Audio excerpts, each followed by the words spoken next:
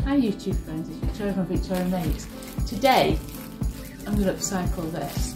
I found it in the charity shop and it's not in bad condition actually. It's a Windbreaker, but if you know me, I don't like things just plain and easy. So I've got some paint pots, little sample pots, and I thought what we'll do is we'll take it apart and first of all we will paint the wood to how I like it, so you can upcycle them. And if this is in quite decent repair actually, I'm quite surprised. I've been looking for ages for some posts and I went to the charity shop and I said I got it for £2, so I was really pleased. I would have paid like £2 just for the sticks. I think these brand new are about £20, but let's have a little look. So off with the bag. And it's plastic, which is waterproof, which would be good, but I'm going to use some of my fabric stash and make it into a customised windbreaker. I'm going to do a series of videos getting beach ready for this year and making your own things to take to the beach, so upcycling and making your own windbreakers. A nice sort of cushion and a towel backed with fabric and fabric lined picnic basket. So I hope you'll join me. We're going to make some seaside themed bunting as well, so we could really jazz up the beach when we go and have our beach days out. If you've got a camper van as well, you could also use some of these ideas and tricks to jazz up your camper van. Ideas from making things like cushions, bunting for the camper van, maybe some curtains as well, made out of tablecloths or patchwork. So all sorts of ideas to get crafty and make your space a personal space. So I hope you'll join me and let's upcycle this windbreaker. So this windbreaker's got 1, 2, 3, 4, 5 sticks. It's quite a long one, I don't know how long it is, but generally speaking, each post, I think we've got about, let's have a little look, I would say that's 3/4 of a metre in between. So we need quite a lot of fabric, but that's fine, because you know I've got plenty of that. So I'm going to take the sticks out and I'm going to use the existing plastic for a reference of how material we'll need and where the divisions are to make it equal, because if you do that, then it should be protected from the wind. So I'm sure these ready-made items have been tested out and they know how wide each post should be, you know, so it doesn't actually get blown over, etc. So I'm going to keep this because this is such a useful pattern guide for me. Okay, so put that to one side and then we'll choose some fabric for that. I'll give these a quick wipe down and then we'll get painting them. Right guys, so we've wiped these down, still obviously stained with the sand, but that's fine, they're all dry now. So I've got some paint sample pots, and these are pots of paint that I've bought obviously samples when I'm doing the house, and basically I keep them obviously behind for other projects and they're really good. It's really worth buying sample pots when you are painting your home, because you can never get really a true indication of the paint colour on the paint chart, and sometimes obviously with the lighting in each room a particular colour might not be good in your room if you're north facing or south facing, etc. You know, the light levels are different, so I always buy sample pots and then I get the actual right shade that I want at the end of the day without paying £55 and being very upset with my pot of paint. So these are good because then I use them as craft as well, so it's all, you know, saving money. So that's my paint colour, so I'm going to go with these, which are kind of like a grey kind of greeny blue. I'll show you, and that's because of the fabric that I've got. You know, I'm trying to find stuff that A, I like, and B, that will match the fabric that I'm putting on, and I'm going to do it in 2 fabrics, and the reason being because then it'll coordinate with all the accessories that I'm going to make as well. So I'm just opening the pots of paint now and I'll show you. So this one is like a grey blue, a little bit like a duck egg blue, and this one is more like a grey green, a little bit like a greyer sage green. This is L trailing plant, And this one is Farrow & Ball light blue number 22. It's lovely in a dining room or any other room, you know, obviously. It's beautiful colour. Right, so I'm going to paint these. I've got, as I said, 5, so I'm going to alternate them. And I'll just show you the fabric that I've chosen to go with this. So I've gone for a traditional striped fabric. I don't know if the colours will come true on this, but this is like that lovely sagey kind of fawn colour with a bit of grey-green in it. And then we've got like a rusticy red, like a washed down burgundy, and then a blue on a cream. It tastes a bit like a ticking, isn't it? And it's a nice linen thick fabric, so I've gone with that. And I'm also going to introduce some of this as well in with it, okay, because it's got the same sort of colourings. You've got your browns and your creams and like ready tinges, which kind of go, and I thought that'll give it a little bit of a contrast as well. And then I can actually utilise this fabric, what I've got, and this fabric, and make a lot of more accessories, and they'll all tie in together so I get a uniform look at the end of the day. Obviously choose the fabric and the colours of your choice, but the same principle applies. So let's get started painting these poles. Right then, so I've lined my table with a bit of paper to protect it, and we'll start with 2 paintbrushes and just basically start painting these poles. And we'll start from the top, because we've got little black pieces of rubber around the top, so I'm going to just go very, very carefully around the top. You could use some masking tape as well, and you can also just wipe it off if you go over. Just use your paint and just paint the poles in the colour of your choice. You could leave them plain if you so wish, but as I've got this paint, I thought I might as well use it. What I'm going to do is just paint one half, lay them down so that it doesn't stick to the paper, and then I'll turn them around after, and then I shall come back and show you what they look like when they're dry. All is going on there, guys. I'm just doing, as I say, half of it, and then I'll turn it around when this half's dry. But I'm really pleased how it's looking, much better than just plain. And you know, obviously when you get to the beach and with the wind and everything, it'll probably sort of start chipping off. It'll be quite a rustic look at the end of the day, so that's what you're going for. I'm going to probably put 2 coats of paint on, so it'll give it a good thickness, really drying very fine. And then the other 2 I'm going to do something very similar, but it's more like a duckhead blue by Farrow & Ball. Right guys, while I'm waiting for these to dry, I've decided to paint my basket as well, because what I'm going to do is I'm going to line this with some of the fabric as well to match the windbreakers. And this could be a nice little basket to take your drinks and things to the beach. So what I've done is I've just done a line all the way around of the blue, which will match this, and then a darker blue I've used at the top, just for a little bit of contrast. It may need 2 colours, because what you might find that is the wood, the colour, the sort of brown might bleed through, but we'll see how we go with it. I have done it before, and it depends on the thickness of the paint, so we'll have to see what's like that. I've just literally gone over it with the paint to match the windbreaker. You can do it all one colour, but I do like a contrast. So I've done like a darker blue. This is Oval Blue by Farrow & Ball, and this one is the one that I've used on the windbreaker, which is light blue number 22. I'm going to let it dry now, and what we'll do is we'll line that with some of the fabric on another video to show you and pull it all together. We might do a few more sewing projects as well. Unfortunately, I found that my sewing needle foot, the runner that feeds the fabric and material through, has fallen down, so I need to do a bit of work and get that mended.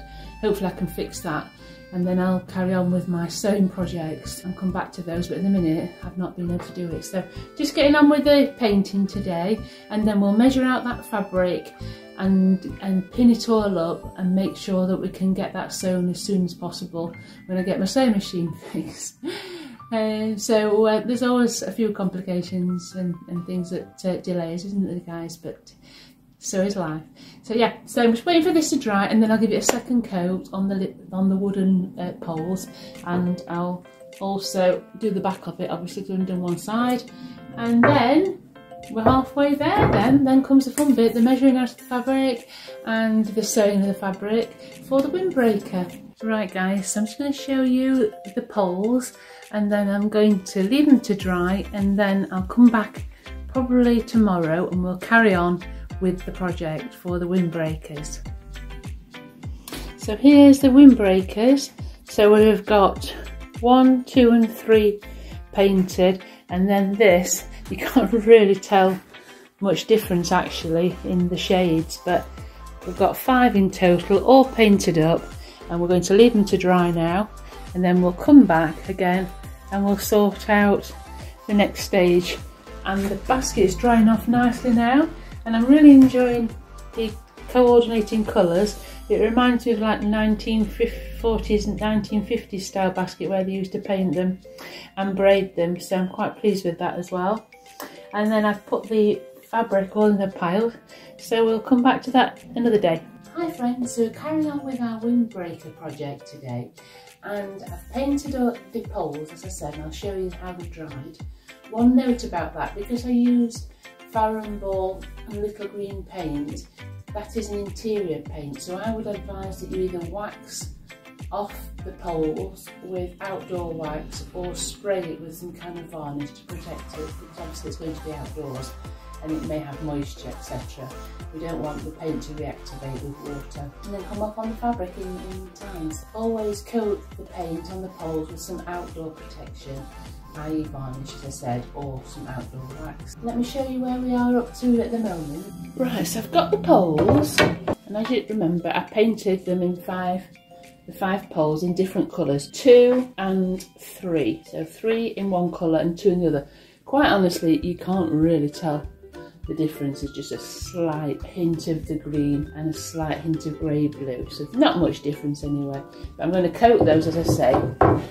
I'll do that later guys, because I've not done it yet, but I advised you to do that. But I just wanted to show you how nice it come out. I'm really pleased with it, better than just a plain pine. Now for the fabric, so this was the original one, plastic cover, which is very nice and serviceable. I want to arrange a fabric accessories for the beach, and I want them coordinating, so I found this lovely fabric that I've had for a long time, and it's like a ticking, and I think it's like a great deck chair, and Windbreaker and beach fabric. And I'm going to marry it up with this one as well, which is a floral. I'll do a couple of the panels in this and then the rest in this, and then I'll be able to mix and match them on the other projects that I'm going to do as well. So how much fabric do we need? Well, we need to measure out the original, don't we? So we'll get this out on the surface and we'll measure it. We need to allow extra for the actual loops that we need and measure those so we've got the right width for the loops to go through. So we'll add that on as well. Right, so let's measure. As I say, fortunately we've got this original one, which is lovely. It gives us a great base. That's got 5 inches on that loop. Okay, all the way around, so we need to add 5 more inches for the loop. And I usually draw this on a piece of paper so I get the plan right. So I would advise you get a book and draw it out, and then you won't slip up. 5 inches, and that's to make the loop. And then we're measuring from the seam where the loop is to the next seam and pull it out. That is 31.5 inches, and again we'll do a 5-inch loop, and I'm sure it will be exactly the same. We'll do the other one and then we can just add it up. Well, see, never presume, because that one, this next one isn't the same. This next one is 28. The loop will be the same because the sticks are the same, so we've got 5 inches there. It shows, isn't it? You can't just presume. And it's 29 inches. Right, well I'll do 28, so I like this in order. And I hope this is the 31 inches and it's the same. No? They're only cheaply made, aren't they? But I'm going to do the last one the same as this. We'll have our 5 inches there then, and then this last one I'm going to do 31. I think I'll just do it as 31 inches for the first one, 28 for the second, 28 for the third, 31 for the fourth panel, and then another 5 on the end, and then hopefully it'll all be equal. Now what you do then, folks, so you've got your panels then, 5 inches for that loop, 31 for the first panel, 5 inches for the pole loop, 28 for the next, 5 inches for the next pole loop, 28 for that, 5 inches for the next pole loop, 31 inches, and 5 inches for the end. Add all those up and that will be how much you need to have in your fabric. Now as for the height, you could do, you know, a shorter one or a taller one, it really depends. Now this is just plastic, so I am just going to allow for seam allowance to turn them back as well. Now this is 33 inches depth. Now let's see how deep these poles are. I'm going to measure this stick and just see how high it would be on there. Because if you want a higher one, you can always have it a bit higher. You need to allow for the stick to go in the sand, of course. But we could get up to 35 inches in total, really. I'm going to go on this one because they've made it, and you would hope that they've made it from a pattern which works. So this is 33 inches. I'm going to give myself a bit extra on the top and the bottom as well for seam allowance. And I think what I will do, a nice deep one so I can get it sewn properly so there'll be no fraying, etc. So we want 3 inches on the top seam plus 3 inches on the bottom seam, and it's 33 inches from there to there. So that will be 33, 36, 39 inches deep. Add it all up, so we've got 39 inches now, and then we're going to add all these up. So that's 5, 31, that's 36, and 5 is 41, and 2, that's 61, 69, and 5, 74, and 28, 94, 102, and 507, and 31, 138, and 5, 143 inches in total. But as I said to you, I'm not going to do the same fabric for the whole of the Windbreaker. I could do, but I don't want to. I want to give myself the opportunity to coordinate different things together. So if I introduce new patterns, I can then make more things as time goes on and keep adding to it. So that's the amount of fabric that I will require. Obviously do it all in stages, measure up the poles, measure your depth of the fabric that you want, and measure the panels, and allow for the pole seams so that the poles can go through those loops. And then you've got your total fabric required. See, you know, if you're going to have two, alternate it, so you've got 1, 2, 3, 4 panels, which is easy, so you could do an alternating design, couldn't you? And that would work really well. So I'm going to measure out my fabric. Now I've done the maths. Right, well, the beauty of using fabric with stripes is when you've actually measured it, you can cut on the stripe, and that makes it really much easier. I recently bought a rotary cutter and a self-healing cutting board so I can actually mark my fabric and cut straight, because I found that quite difficult in the past. Cutting in stripes, that makes it really easy. So the first one, I'm going to also allow for the fact that I'm joining two fabrics together now, so I will need to have a little bit of an allowance on that seam edge where the poles fit, won't I? So what I thought was, I'll do the 5 inch, I'll add 5 inch and the 31 inch, and then what I'll do is I'll equally split this next 5 inch between the stripy fabric and the floral fabric, because I'm going to cut it there, aren't I? If you're doing all the same fabric, then you won't need to do that. So my first stripe will be 5 plus 31 plus 2.5 inches. So that's 36, 38.5 inches wide. Right, so I've worked it out. So my first strip's going to be 38.5 inches wide, 5 plus the 31 plus half of that, which is 2.5, that'll be 38.5 inches wide. The second strip will be the 2.5 inches left there, plus my 28 inch panel, and then 2.5 inches of the loop. Then obviously the third strip again will be the 2.5 inches of the loop, plus 28 inches for the panel, and 2.5 inches for half of the loop. And then the fourth strip, 2.5 inches plus the 31 inches plus the whole of the 5 for the end, again 38.5 inches. So these two, the first and the fourth, are the same, the second and the third are the same measurements. Okay, so always plan it out before you start cutting out your fabric. If you're doing it all the same, then obviously you'll just have this measurement, but as I'm having it coordinating now. I've worked it out how much I'd need. Okay, so I've already established the depth of this fabric, and now I'm going to do 38.5 inches wide. I'll measure that off, and I always do it from the top and from the bottom. Nice thick fabric this, and it will be washable, so the good thing about these is you can take them off if they get dirty.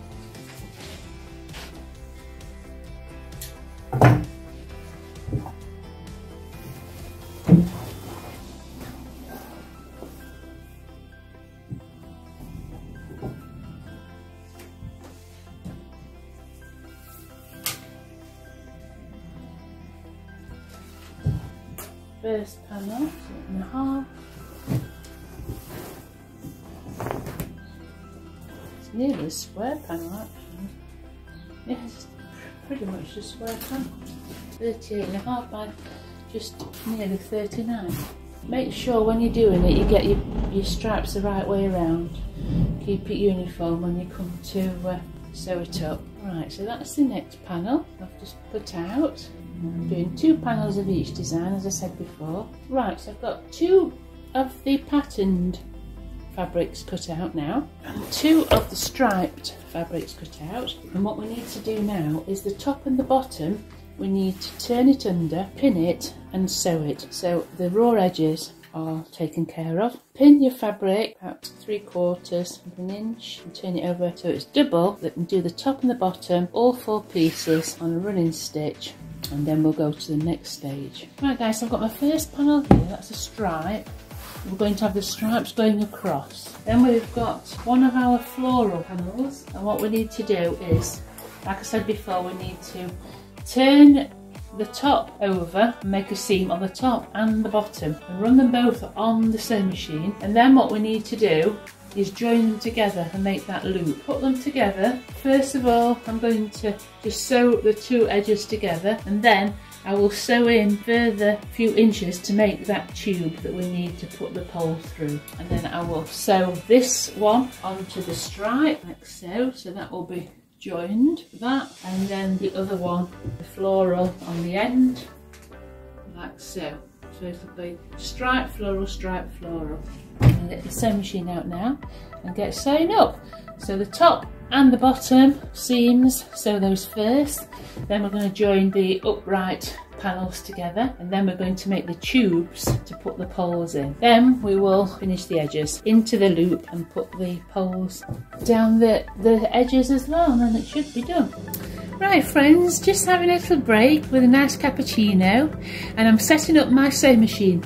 So please wish me luck, because this foot fell down into the main body of the machine last week, and I've tried to take it all apart, and hopefully I've fixed it, and we'll see when I start to sew, won't we?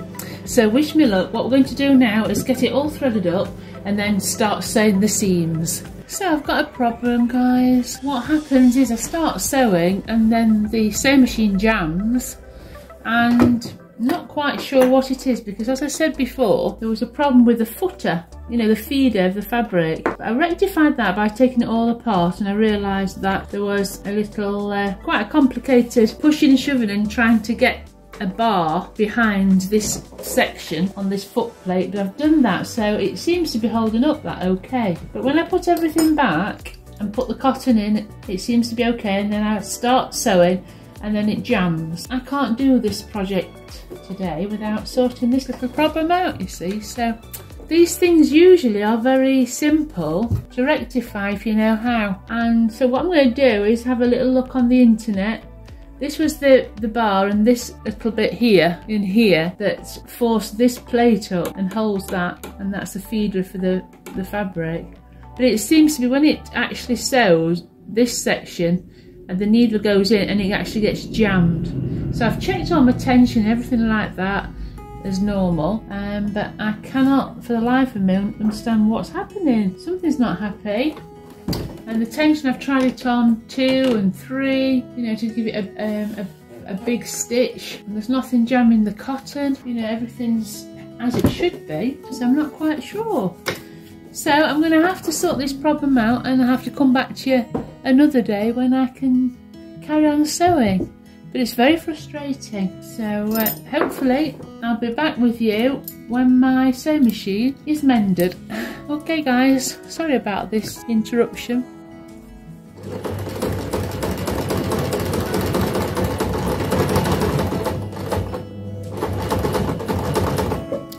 Right guys, so I seem to have fixed the problem. The wonderful YouTube with some nice troubleshooting guides on the sewing machines, and I've taken it all apart and put it back together, and hopefully we're away. Right, so we'll get all these seams sewn up. The machine is behaving nicely now. Use the edge of your fabric as a guide. That's lovely. A few little bits that need pulling out from the stitches that were unpicked a minute ago.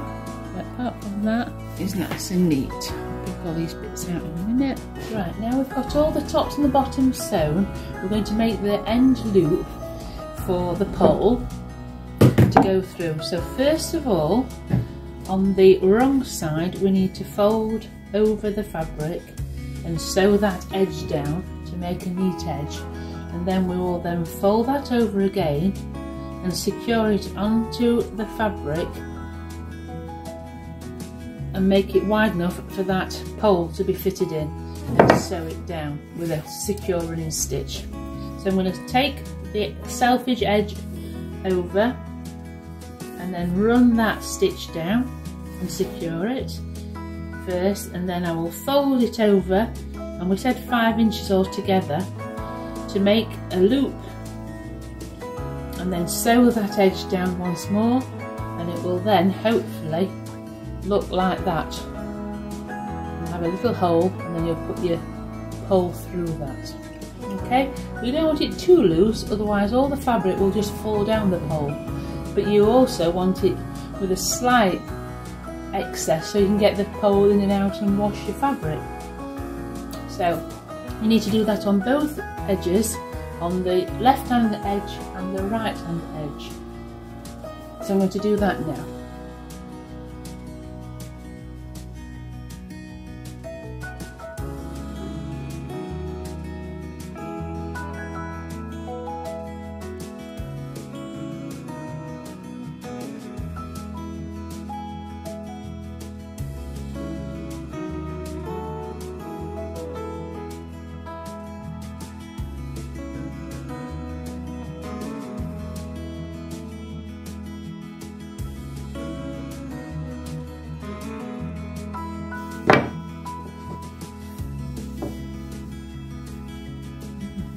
Right guys, so what we're going to do now to get it together, and the question is, how do we do this so that we don't see any mess of joins on either the front or the back?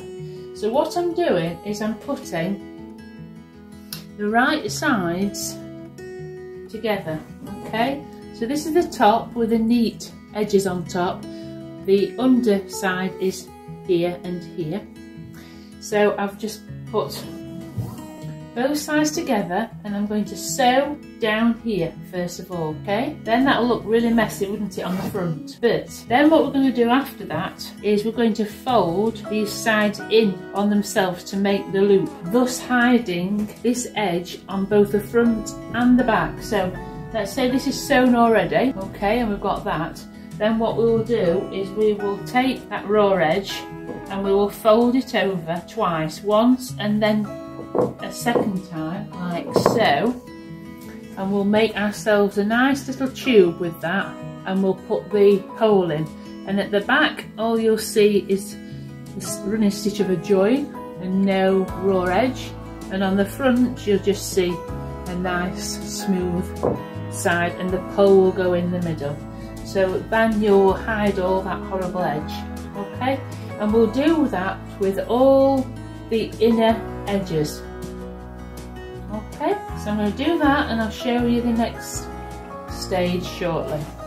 Right guys, so what I've done is I've put the pole in, okay, I've put the wrong sides on the top, and I've pinned where the pole is all the way down. So on the wrong side you'll see just the nice material. On the right side you will then, after sewing, you'll see just the materials. All that selfage will be hidden inside, out of the way. And I've pinned it over the pole so we know that it will fit nicely when we put the pole back in. I'm going to do that with all the poles. I'm going to just sew them now. I want to do that with each one. Mark on a piece of paper the top edge so that I put the left hand side end.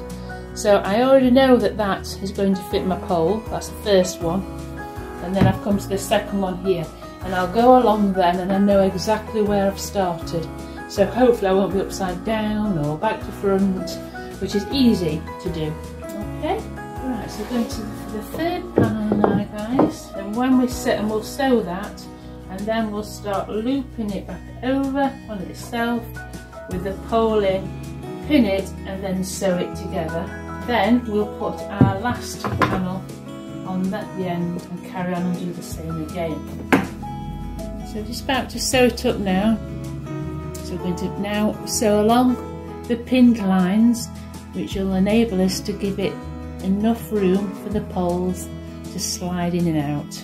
Because this needs to be removable so we can wash it as well. I'm also going to spray this with fabric stain spray, bought that off Amazon, and that waterproofs fabric as well. And it'll help with stains as well. I hope it inspires you to do the same. So we can see now, I'm going to pull it out, it's all together, and you've got your loop for your pole, and the raw edges are tucked neatly inside of the loop. We've just got one more to do. We've got our end loop, our second loop, our third pole loop, and then this one is our raw edge now, and we're going to do that shortly as well. Right guys, so I've got just putting all the poles in now into each section. I've got the first section, and then more then, second section, then just trying to make them all even, and then that last section. So we've got the first section here, which then joins the floral section, and then we've got the next stripy section, that's the third one, which then joins up to the last floral one.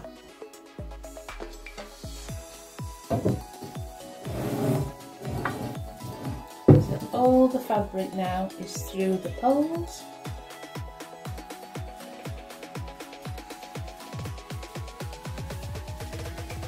Ready to go to the beach. But I hope you agree that for a windbreaker it's a really good fun design. Just see if I can film it against the wall for you for now.